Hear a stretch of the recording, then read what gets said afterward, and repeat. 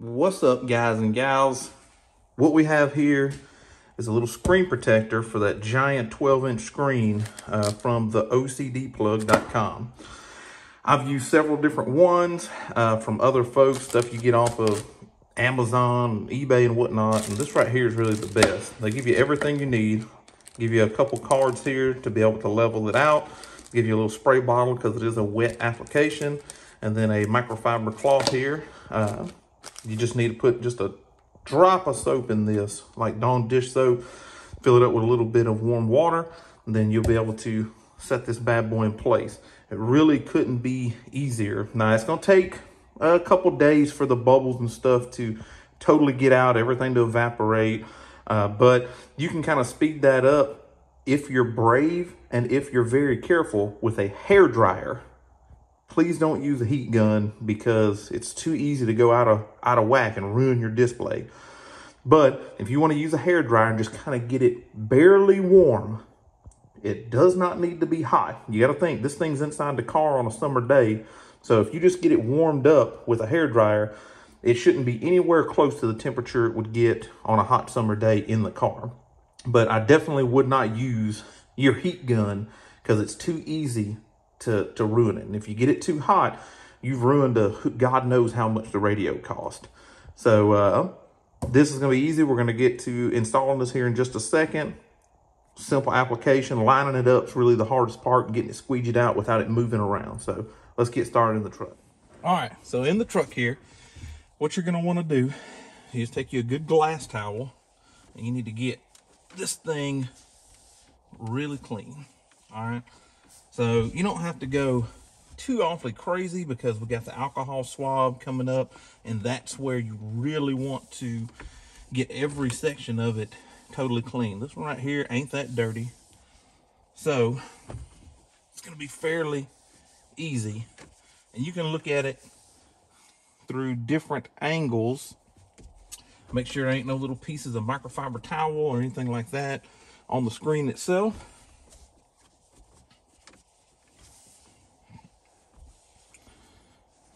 And that's pretty good with that. So they give you this as like a final wipe. This is something that you can keep in here. This will help you after you get this installed and everything's dry in the future to be able to wipe the screen and clean it very easily. Even though, you know, these things don't really attract fingerprints or anything hardly at all. What I found in the last two cars that I've used it in. So I've got all the crud and fingerprints and stuff off of it. I really don't see any lint. So move on to the next step, and this is alcohol swab. Make sure you get the edges really well. Go the screen this way, get my edges again, then I'm going to turn over to the fresh side, go up and down. This is what's going to ensure there's no oils or anything on here that's going to prevent the screen protector from sticking. All right, so once you get that done, you take this here, and I go this way, then up and down, and it's alcohol, so it ought to dry pretty fast. It'll look a little smudgy, but then that's what you go back with this towel. Make sure you get it all off. This needs to be 100% clean, ready to go. No lint. That's what you're using this towel for, because it's a lint-free, and it doesn't have those little things. Even though that glass towel is lint-free, I just make sure I use the thing that comes in the kit. Make sure that I don't have any issues.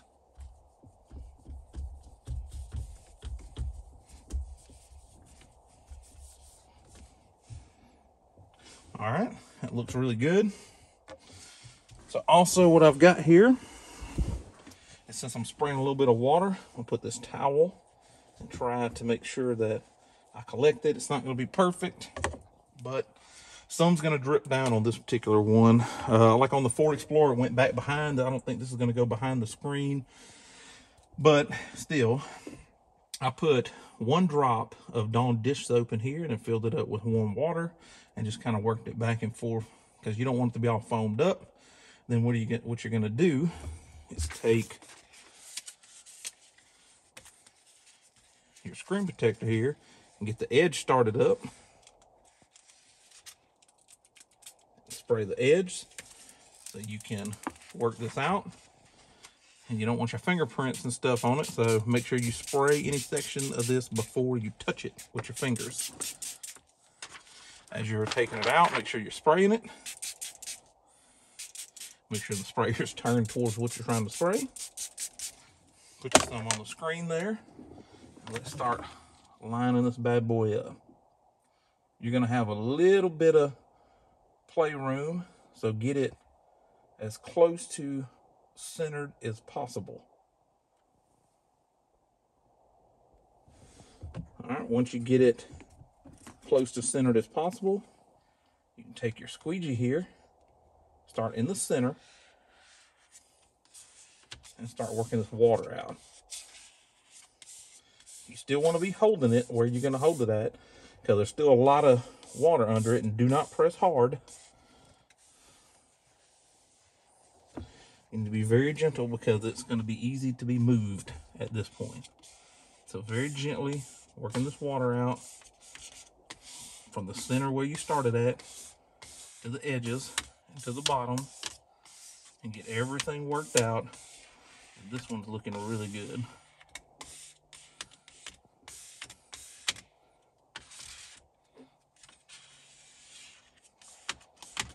All the way to the edges.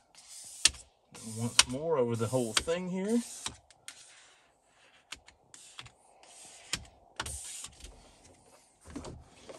All right. Let me take this, kind of get very gently get this excess spray up here.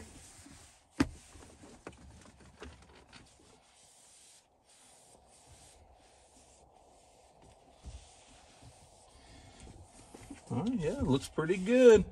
Doesn't look like there's too many bubbles. Now you can be a little more aggressive. Don't press too hard, but be a little more aggressive with your card here. And you should really start at the top. Don't do like I just did and start at the bottom.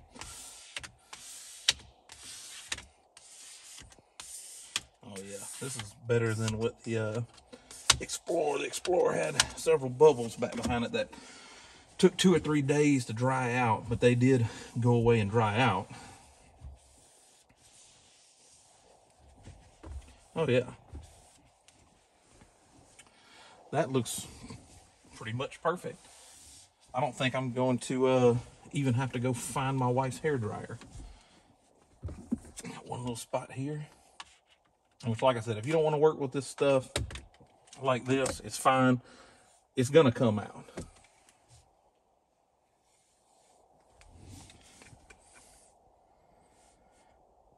Oh yeah, that looks perfect. All right, let's get you in here.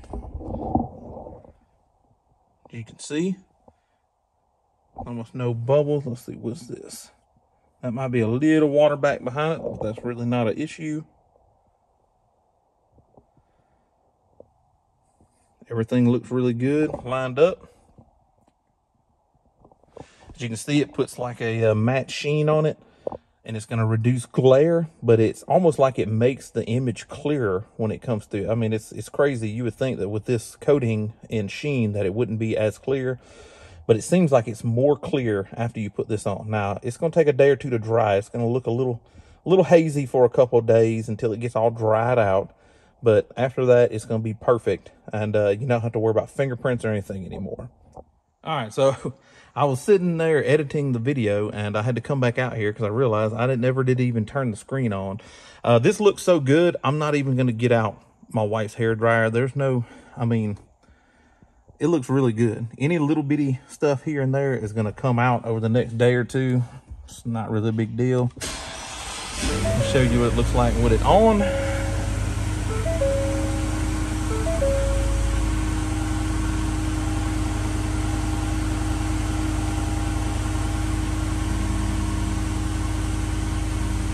As you can see, even before it dries, I mean, it still looks great.